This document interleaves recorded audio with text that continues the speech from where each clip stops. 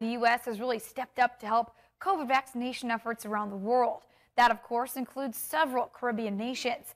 The Bahamas is the recent recipient of thousands of Pfizer vaccines, and this is good news. It comes as the Bahamian Olympians are welcomed home with a massive celebration. Our Deandra Hamilton reports.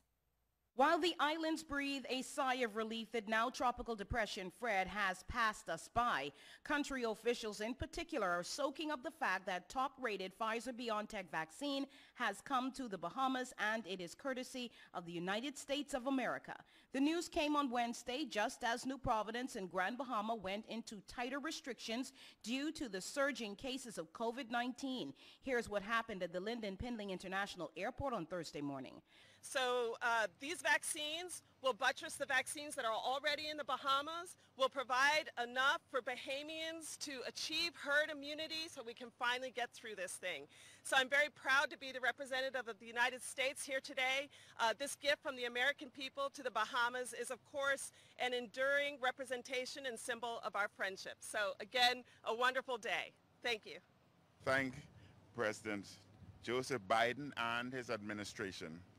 I also wish to thank U.S. Embassy in Nassau, the Charge d'Affaires, Usher Pitts, and other embassy officials. And I thank the Bahamian officials who helped in the process of securing these vaccines. The U.S. Embassy has always been a good partner to us. An embassy provided critical logistical support for the rollout of the vaccine in the Family Islands. Bahamians were also thrilled to get home Olympic champion Stephen Gardner and other outstanding Olympians on Thursday. The Minister of Sports, Iram Lewis, a former Olympian and Gardner's cousin, was elated. Usually these welcome homes are huge public events drawing thousands of Bahamians to motorcades and meet and greet moments. The pandemic has changed that style, but it has certainly not toned down the pride and joy of the Bahamian people. Congratulations and welcome home.